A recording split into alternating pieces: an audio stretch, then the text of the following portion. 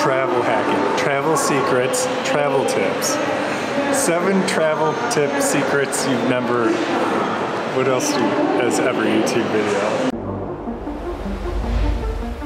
In our 4 years of travel, we've shared that life on the road isn't all staged photos and slow motion twirls. We're Tim and Finn, and whether we're stuck in the mud, stuck in the rain, or stuck at the border, we're sharing the unfiltered reality of it all. Subscribe to join the adventure on Tripped.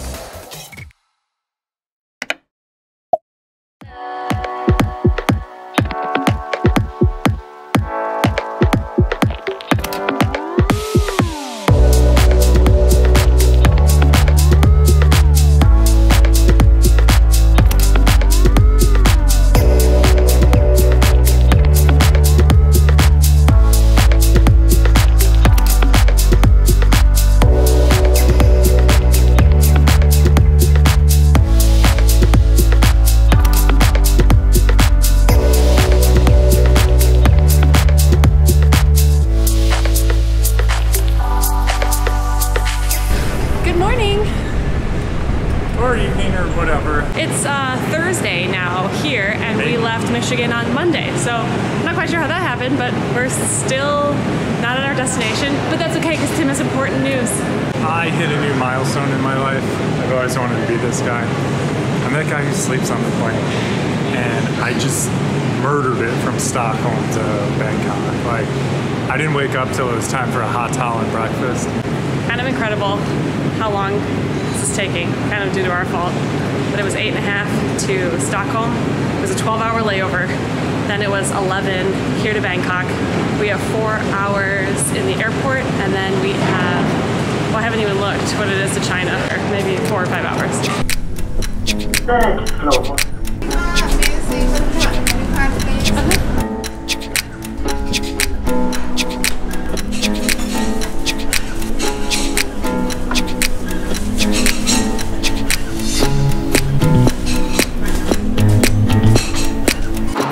Lounges in 3 days probably has you asking a few questions. Well, I thought I'd take this moment to talk a little bit about travel hacking.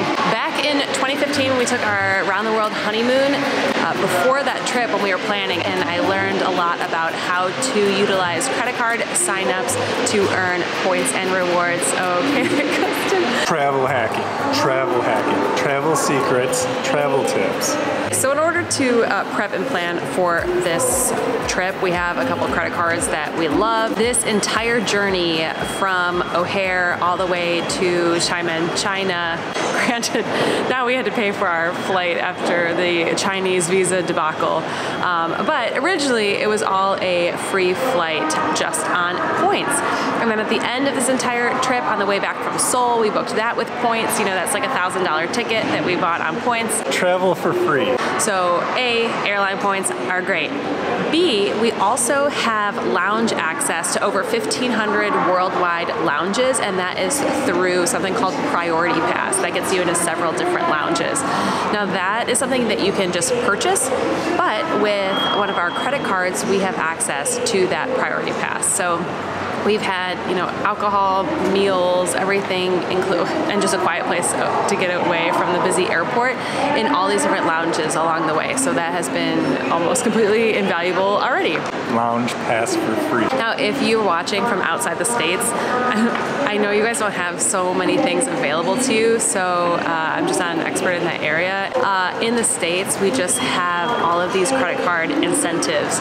So of course, you know, this is only advantageous to you if you pay your credit card bill on time every month and that you are not paying interest on your credit card debt. The ones that we're specifically using is the Chase Sapphire. Just the sign up bonus on that could get you all the way to Asia and also give you Priority Pass access. Same with that specific sign up, you get a $100 credit, and we both have access now to global entry, which includes TSA PreCheck, which has a fee to sign up for. So not a plug for that card necessarily, but that is a great place to get started. So I thought I'd share a little bit about how we're able to use all these lounges and a little bit behind the scenes of the fact that this is a free flight all the way to Asia. If you would like to hear more travel hacking, travel hacksers, let me know in the comments. Like sometimes we just get a little goofy on this. channel of ours and we're not sharing so much, you know, like info, but we can actually like share useful content. Okay, off to our Shyman flight. Why don't you go sit with our stuff so it doesn't get stolen? YouTube travel trip for free.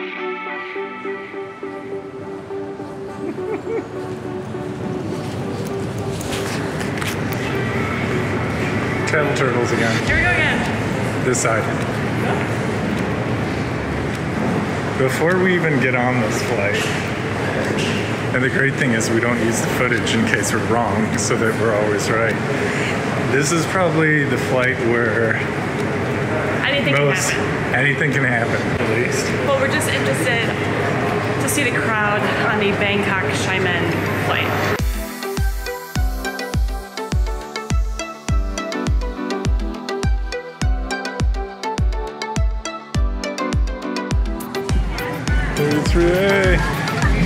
Perfect.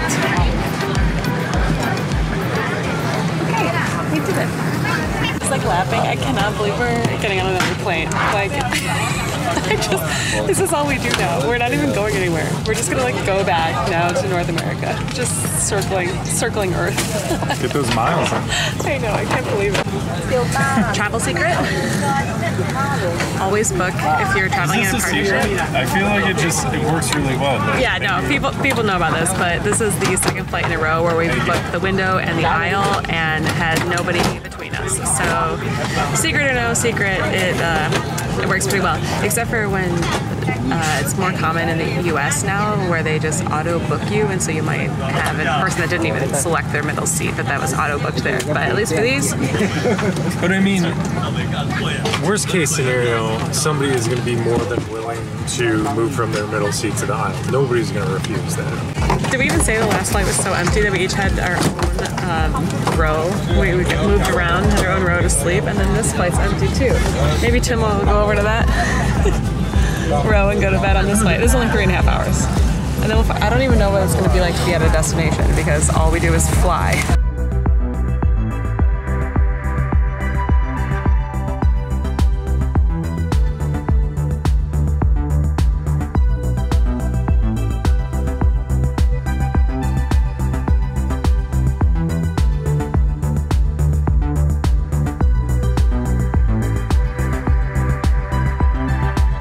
oh, quick little hotel room thing. Look at this goes along with my long-standing theory that the nicer the hotel room, the less privacy you have on the toilet.